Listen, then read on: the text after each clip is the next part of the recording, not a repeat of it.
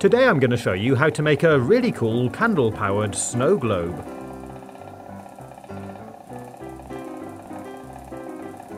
Start by taking a glass jar with a metal lid and remove the top.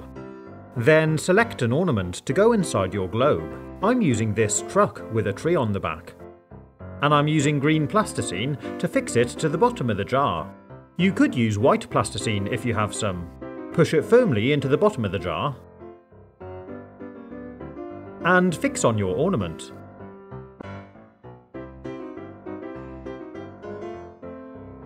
I'm going to make a small putt-putt steam engine to power the globe out of this copper pipe, which is 3/16 of an inch diameter. I straightened it out, marked a length 40 centimeters long, and used a pipe cutter to cut it to length. I also deburred the inside of the pipe. Next, I bent a loop at the top of the pipe, so it looks like this. It's soft enough to bend by hand, but make sure you don't kink it. This is the same type of engine that I used for my spinning putt-putt boat video, which I made recently. Next, take the jar lid, sit it on a piece of cork, and I'm using a screwdriver to pierce a hole through the top like this.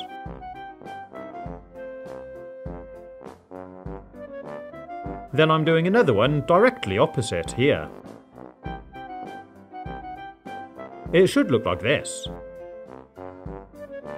Then take your copper pipe and thread it through the holes.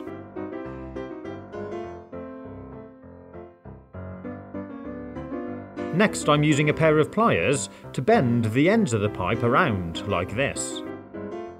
Again, do make sure you don't crimp it. This will direct the water to help spin it around the globe.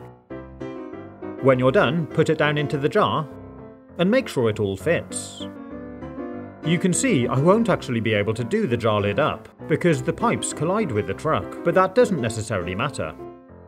Next, we need to pour some glitter into the snow globe. Then fill it up with water. We also need to completely fill our copper pipe with water to prime it, which you can do using a syringe or a pipette. Then quickly put it in the jar, making sure the water doesn't run out of the pipe. Next, place a candle under the loop and light it up. The flame will actually boil the water in the pipe, pushing steam down one of the legs and drawing fresh water up the other side. Once it's up to temperature, you get a burst of water, which picks up the glitter and spins it around the globe. The candle keeps heating the water, and it should keep going. But to be honest, this wasn't really the most impressive of snowstorms. And it did occasionally just stop. So I decided to remove this spoiler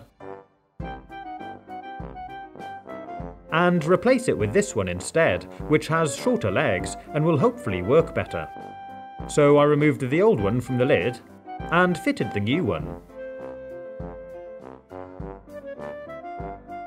I primed it with water and also added more glitter to the jar. And this time, because the copper pipe is shorter, I can actually screw the lid shut on the jar.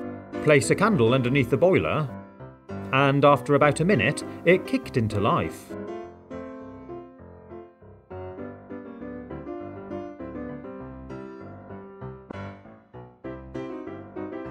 This time it worked a lot better. It conjured up a real blizzard. Pretty cool, huh? The putt-putt engine really pushes and pulls the water around.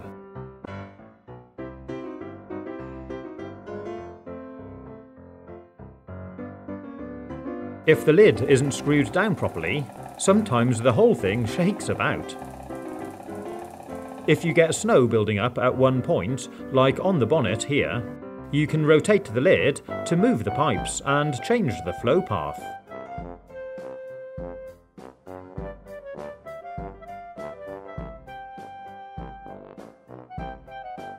It's really good fun to make and great to watch. all powered by the heat from a candle. You could of course make one out of a larger jar, and you can let me know in the comments what ornament you would put inside. If you want to see more fun ideas, you can click on the links, or take a look at my YouTube channel page.